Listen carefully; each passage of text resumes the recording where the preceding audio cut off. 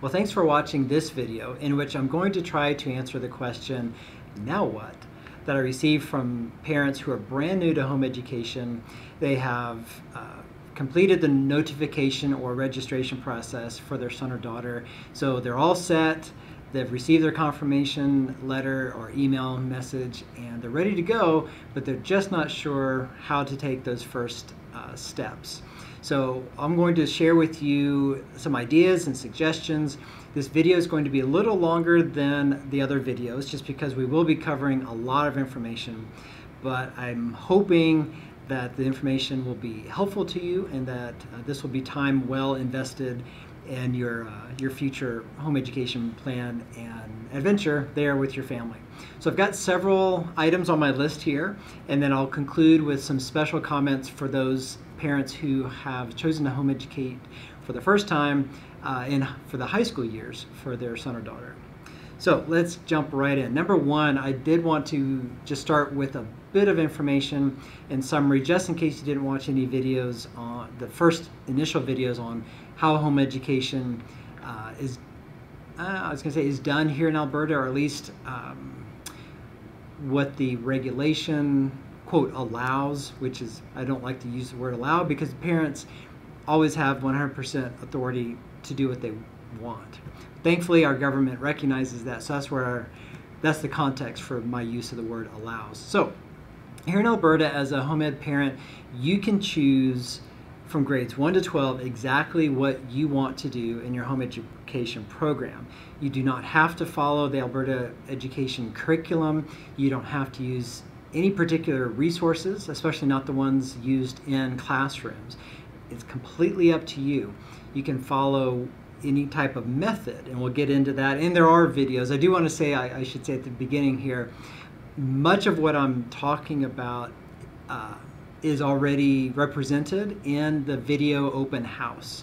So when I talk about learning methods or teaching methods or styles, resources, things like that, please know that this is not the only video in which I've discussed this.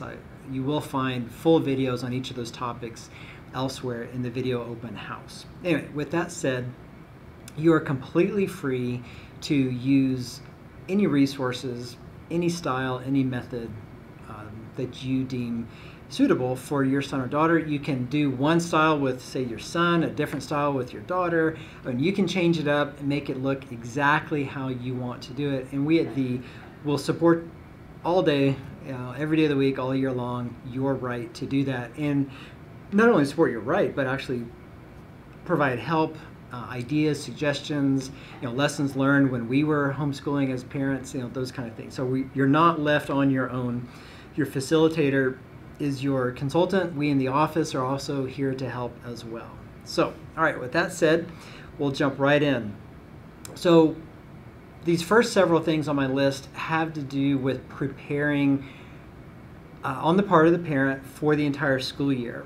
Oftentimes, we as parents, especially with young children, you don't have any spare time. You're just going 24/7. So oftentimes, and I make the same mistake. So it's not like I had this figured out and learn from me. You do need to take, at least I'm recommending to you, to take time. I don't know how much time it will take.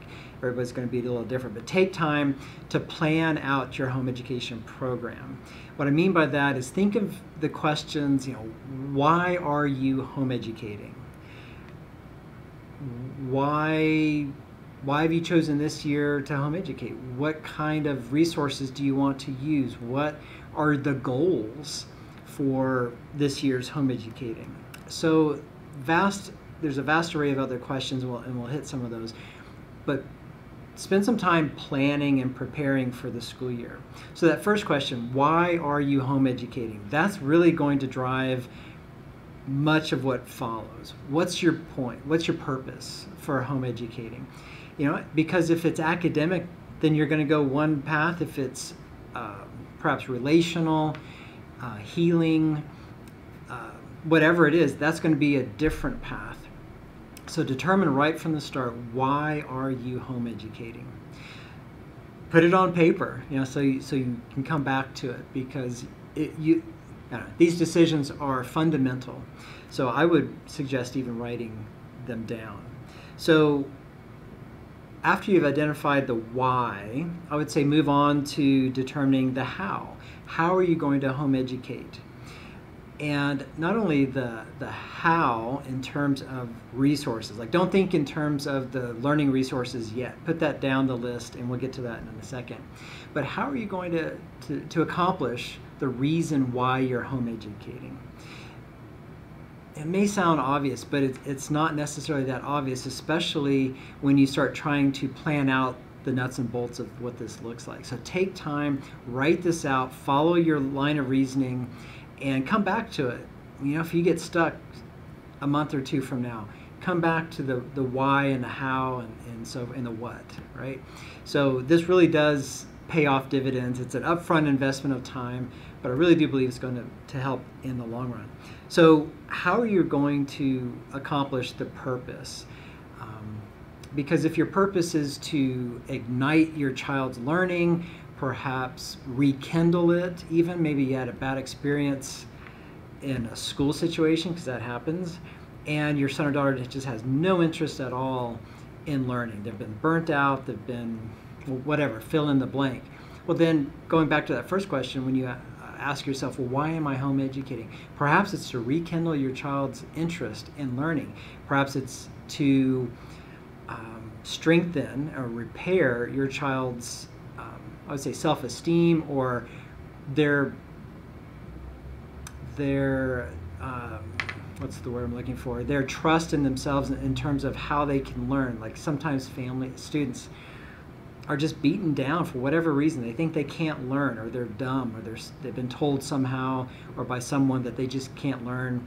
Well, you're going to spend 6 months, maybe the whole year, rebuilding their confidence in themselves and their God-given abilities to accomplish certain things. That could be a why, an answer to the why question. Well, then the how is going to really look differently to you than it would to someone else who's looking at it because of some other reason, right? So answer those critical questions. It's really important to get that as your foundation. Second question, or not second, the next thing down here is determine what you want to teach to your son or daughter, right? Sounds obvious. These questions are all very obvious here in the video, so you may wonder why I'm talking about it, but a lot of these questions, I would say, need answers that you write down, because again, you're going to have times during the school year where you want to perhaps revisit these answers that you've given. So what exactly you're going to teach? Do you think you want to teach the school type of things where you have 4 core courses and quote electives, or are you going to teach more topically based things? So all these things, determine all those answers to those questions. That also includes goals per subject area or per topic. Really break it down, because later on you'll see when you have these things written down, they really guide your future decisions. And you really are able to stay on track really well when you write these things down. Oftentimes in business we're required to do these things, and they're very helpful, but when we get to our personal lives, we think, oh, I don't have time to do that, and we don't. I mean, I've failed to do those kind of planning things myself. So I can speak from experience that it really does help to have these things in writing. So the next thing you want to look at are, I would say, what are the strengths of your son or daughter, right? If they're really strong with something, and this is the first time that you're going to home educate, then I would recommend starting with that strength, right? A lot of times parents ask, how do I start? Where do I start? Well, after you've answered your question to yourself, why are you doing this? And how are you going to do this? Well, and where to start? What subject? What topic? What do I even do tomorrow? Well, then I would ask you, or suggest to you, to consider your child's strongest area, whatever that is, and start there. And then you build with that. So the weaknesses, maybe, or, again, going back to the why, maybe you're taking time out. It could be a year, it could be a life a multi-year decision as well. It just depends on your situation. But going back to that why, well, maybe one reason that you're home educating is to help your son or daughter to strengthen a weakness, right? So your focus is on strengthening a weakness. Well, that's going to drive your decisions as well. So determine what your child's strengths are, what their weaknesses are, relate that to the why for home educating and the how, and everything really comes together when you've taken time to step back and answer those questions. And then as you build your answers to those questions, you'll be able to match your future answers to those previous questions and just make sure everything's unified and on track. I do also want to say, in terms of identifying strengths and weaknesses, usually those are across different topics. So you can have one way of teaching or presenting information for a strength area and another way of doing it for a weakness area. So you can customize your learning plan how you want. You're not locked into one way for everything that you do. So after all these questions, and I'm going through them a bit quickly, just so I don't have an hour-long video here. Once you've got those answers on paper, then I would say, then start considering the learning resources that you're going to buy. I would say a mistake that most new to home educating parents make is they start with the learning resource. After they finish their registration, they'll email me and say, well, now what do I do? What do I buy? That kind of thing. I'm like, whoa, that's later. Like on my list, that's number 8. So start with the first questions. Answer those questions. Find out, again, the why. I keep coming back to the why. Determine why you're home educating. And then the how and so forth. So once you've gotten those things in place, sure, let's talk about the learning resources.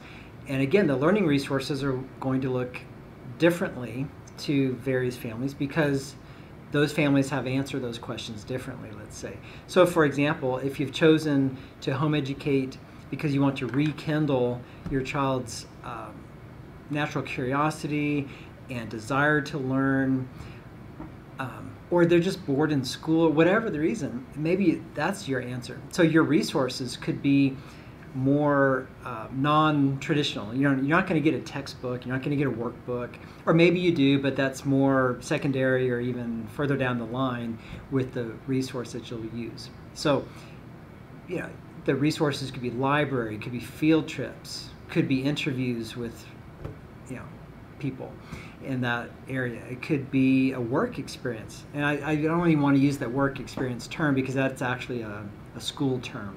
But he could be shadowing, job shadow kind of thing. I was going to say apprentice, but again, that's another school term. But you know what I'm getting at? You're not recreating the classroom in these circumstances. So your resources are going to look differently than compared to someone who is following a very academic, structured, per topic type approach. So do, at this point, consider your answers from before to know which resources you think are going to line up. So with those resources, do you want a hands-on curriculum? Do you want textbooks? Do you want workbooks? Do you want primary sources? Do you want library resources?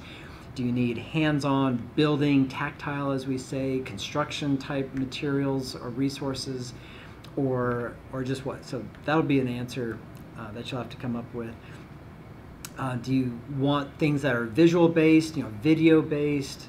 Do you need something that's more linear, which is more reading, just facts, lists, things like that? So those are all the things that you'll need to consider. Do you want your resource to be computer based, or do you want them to be offline, or do you want a mix? So lots of choices there in front of you. And then before you go out and spend money on certain resources, do consider going to YouTube and other websites to find what other parents have said about those resources. That's always a good thing as well. When you're designing your teaching plan, your learning plan, also keep in mind that the resources that you choose and the topics that you choose to teach need to align to the best interests of your son or daughter. And I mean best interest meaning how your son or daughter is wired to learn and the interests of your son or daughter. Oftentimes, parents will find a resource, for example, that they really like. That's how they learn.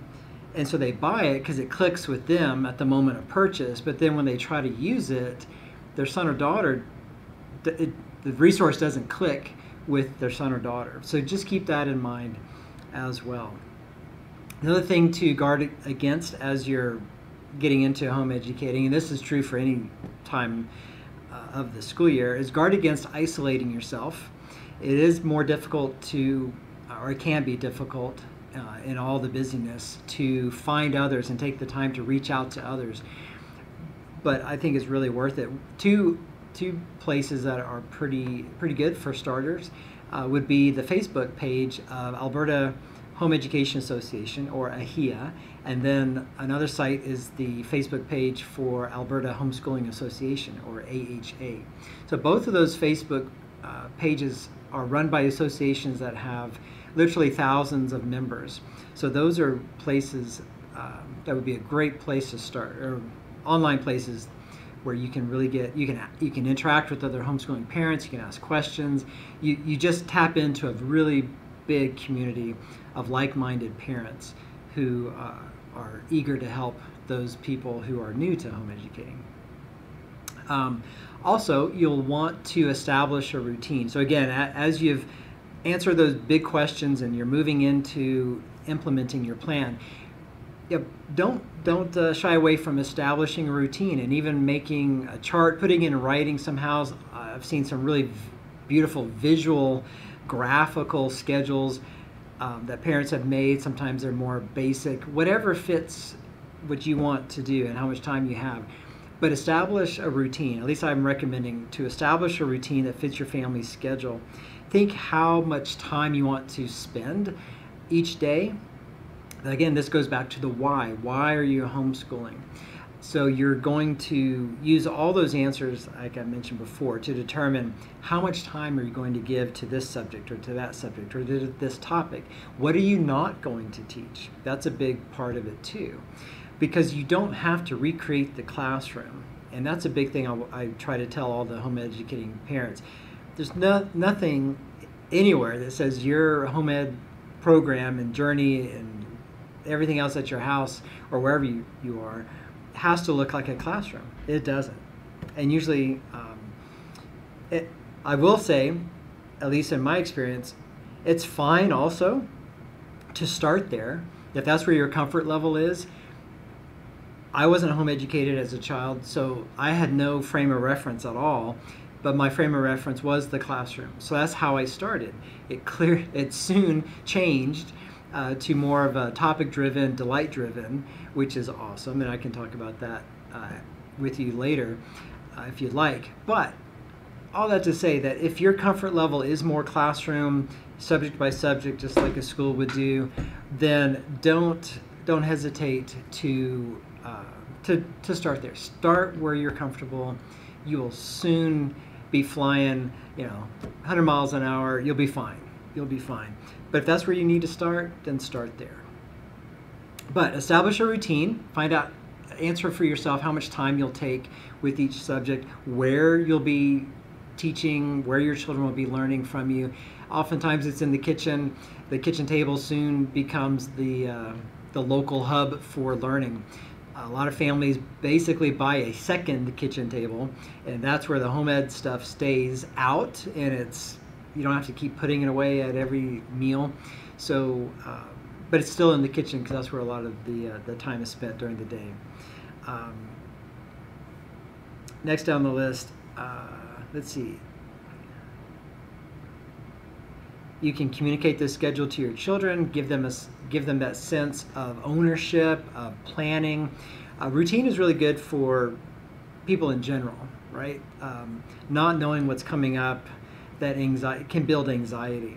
So I would recommend to you to communicate these details to your children. They can help you even in the design, depending on their ability and their age and maturity and things like that. So consider bringing them into that whole process.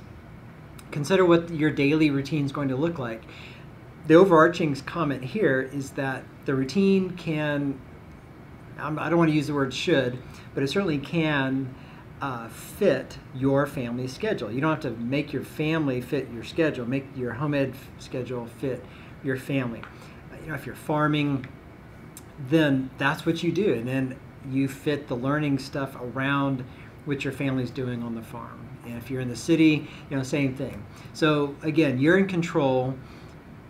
That's the great thing. It's flexible. You figure out what it's going to look like, and then communicate that with your children. And scheduling routines are always, I think, a good thing to do. And then in terms of that first week, maybe the first month, I recommend starting really slowly. Start with that first class.